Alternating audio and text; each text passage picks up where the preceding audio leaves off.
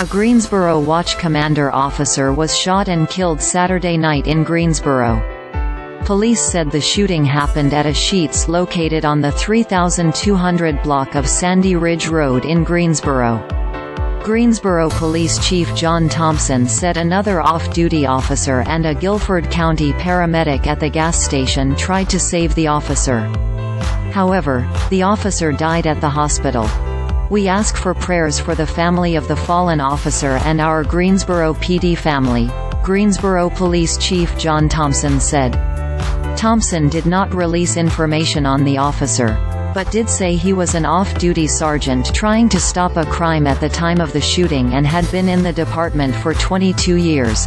"I am angry and I am sad," Greensboro Mayor Nancy Vaughn said. "I think those feelings are felt throughout this department and the city." Vaughn said it is one of the hardest things she's ever faced as Greensboro's mayor. "There's really nothing I can say that's going to give the family or the officers any comfort," she said. "What happened today was a senseless act of violence and we have to remember that." Search for suspects. The North Carolina Highway Patrol issued a blue alert Saturday detailing a description of the suspects and the vehicle they were last seen in, but cancelled it around 7:53 p.m. according to the Department of Justice. A blue alert is issued to aid in the apprehension of violent criminals who have killed, or seriously injured an officer in the line of duty.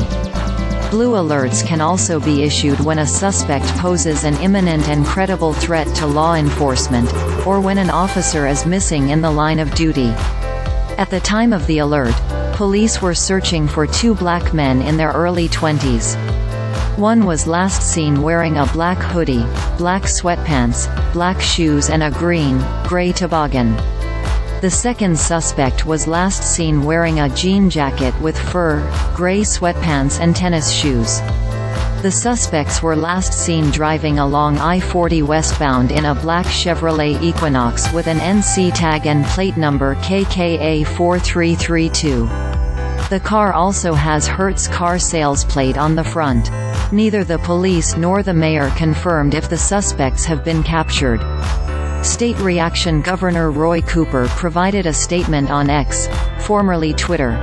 "I spoke with Greensboro Police Chief Thompson earlier this evening, offering all available state resources to catch those who killed a Greensboro police officer. Our prayers are with the Greensboro police and family and loved ones. Every effort must be made to apprehend those responsible and bring justice in this tragic situation." The Wake County Sheriff's Office provided a post on both Facebook and X in solidarity with the Greensboro Police Department, expressing their deepest condolences to the police department and Greensboro community.